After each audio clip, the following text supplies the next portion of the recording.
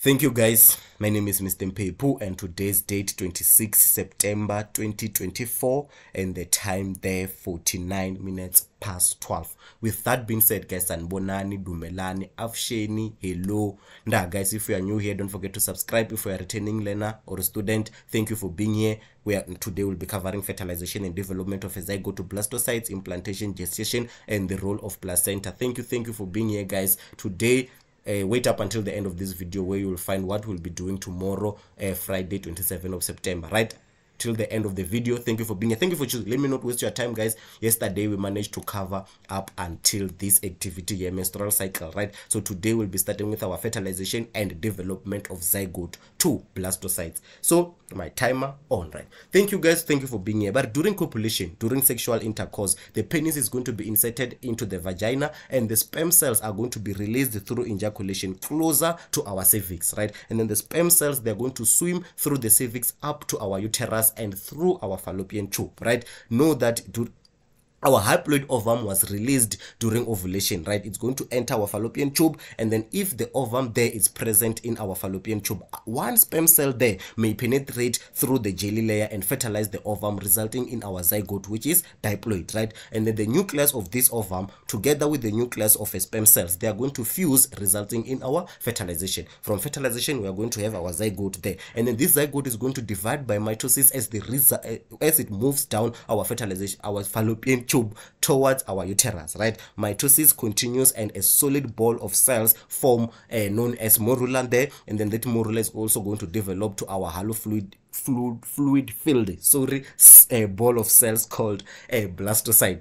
Hollow fluid filled ball of cells, right? And then once the ovum is fertilized, this takes approximately 5 days to form a blastocyst. So after fertilization you have 5 days, right? As you can see illustration there, our ovum there, it will be released from our ovary, and then the sperm will be entering this side, and then they are going to meet somewhere here in our fallopian tube, and fertilization is going to happen. And then from there we're going to form our zygote, and then that zygote is going to undergo mitosis, 2-cell stage, 4-cell stage, 8-cell stage, up until it form a morula there, right? And then that morula is going to develop to our blastocytes, and then that blastocyte is going to be implanted there in our endometrium.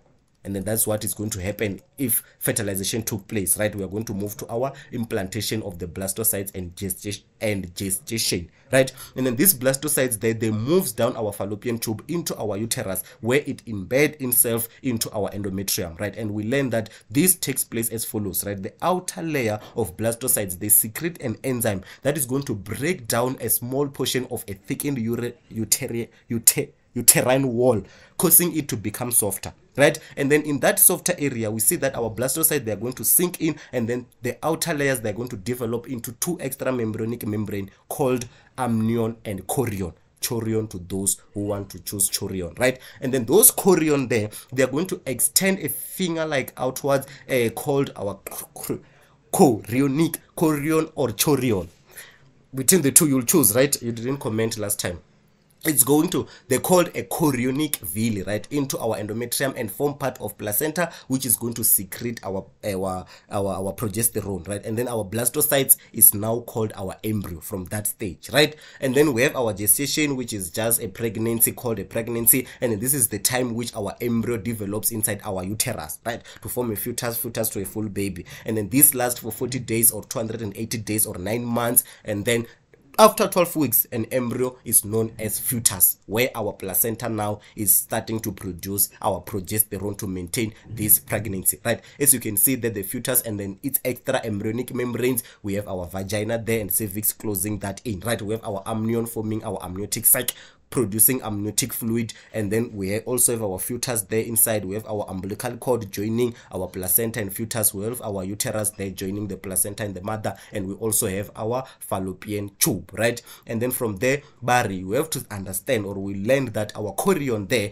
on the outside, they are going to form our chorionic villi, while our amnion there, they are going to become our amniotic fluid filled amniotic sac, right? And then this amniotic fluid also have or plays a very much important role in our pregnancy, because it's going to protect our fetus against mechanical injury, or there will be a shock absorber, and they're going to prevent dehydration, and they're also going to maintain temperature, right? And then after all, they're going to allow our fetus to free right? A free movement of fetus as it grows and develops. It's going to allow our fetus to move freely inside that womb, right? From there, from our fetus, we have our umbilical cord there, which is the attachment between our this is the cord that attach our fetus to our placenta, right? It contains umbilical blood veins there, 2 of them that are umbilical arteries and 1 which is our umbilical vein.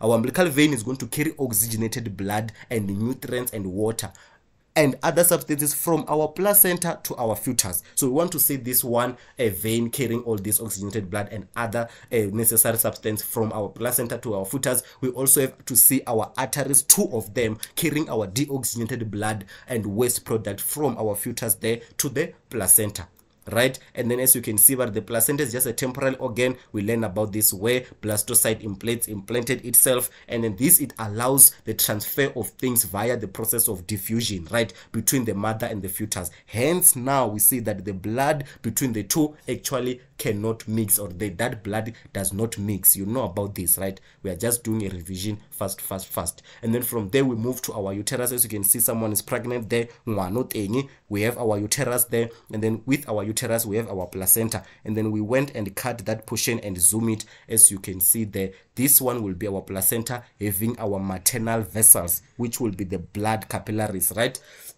And then we also have our umbilical cord there, now collecting those nutrients and substances, giving away carbon dioxide, taking in oxygen.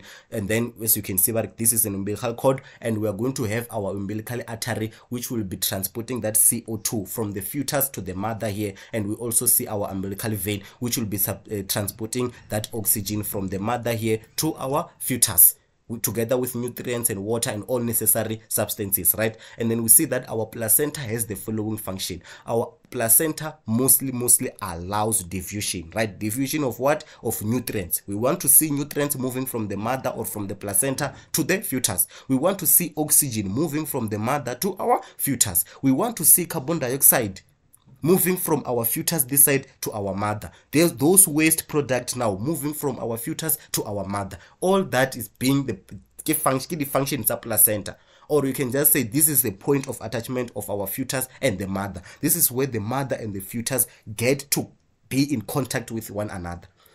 Then from there we see our umbilical cord joining the baby, and then we have our fetus that side. But after 12 weeks, here we see that our placenta secrete progesterone to maintain our pregnancy. It was corpus luteum that side, and then this side now, after 12 weeks, our progesterone now is being produced by our placenta. We are done with today's lesson, guys. Activity 5, fertilization. So first let's do this activity so that we'll discuss what we'll be doing tomorrow. The moment you see a sperm cell and an ovum, know what you are doing, know what is happening. If you don't see, guys, let's be serious here. If you see this and not know what is happening, you still need to study further. Are you ready for grade? Are you ready for exam, guys? So let's move on. But identify parts A up until G with A, B, C, D, E, F, G there. A will be our follicle cells or our layer of jelly, and then if this one is a layer of jelly, this one will be cell membrane. If this one are follicles, this one will be our layer of jelly there. And then we'll have our cytoplasm, we'll have our sperm head or nucleus, we'll have our acrosome, we have our ovum nucleus, and then we'll have our mitochondria there, or our neck with mitochondria. Give the letter of the part that contains mitochondria, that will be G, contains enzyme required to penetrate the ovum, that will be E, and then it will enter the ovum during fertilization, that will be D. And then describe the developmental changes in a fertilized ovum until implantation occurs in a uterus. Guys, five marks there. Give it on how you understand it. We see fertilization, we see a zygote, morula, blastocytes outer becoming 2 extra embryonic membrane, and then forming a chorion and chorion, right? An amnion and a chorion, and then also the outer layer producing enzymes so that the implantation can take place there, right? And then define gestation. This is the period between implantation and childbirth, where we see that a baby or the fetus is developing. 40 weeks, 280 days, 9 months if you want to be precise, right? So thank you for being here, thank you for choosing me. My name is Mr. Mpepo. That was it for today's lesson. My timer, my 10 minutes, it's up. And then tomorrow, guys, okay, tomorrow, thank you for being here, guys. Thank you for choosing me. I appreciate you, guys. Tomorrow we'll be dealing with our end of topic exercises, reproduction in humans, right? So go and do this activity if you have time. More we are talking about people who are cross-nighting, people who are slimming, people who are losing energy, who are losing their fat because of studying, guys. Go and do these activities, and then we'll come and do them tomorrow in less than 10 minutes. So when you will be just be moving along with me while I'm giving those answers. If you find it wrong, you do a correction, but we'll be doing this in less than 10 minutes, guys, tomorrow. So if you have time today, do this activity. You can pause, and another you can screenshot, guys. And another tip that I can give you for those who are following my video, those who are viewing my video in a daily basis, if you are using a smartphone, guys, rotate your phone so that the screen will be a full screen mode, guys. Also select a full screen mode on our settings there, and then from there go to our settings, go to our advanced, go to quality, advance that quality to 1080, if I'm not mistaken, 1080p, guys, full HD, so that you'll be able to read and see what is happening here, guys. You can't be viewing these videos on a small screen mode, guys. So you have to have a full screen mode. Those who are using televisions, you are good to go. Those who are using smart board, you are good to go. Just press a full screen mode, and then you take out your book, put on the earphones, those who are using smartphone, and then we learn together, right? No one is going to die here.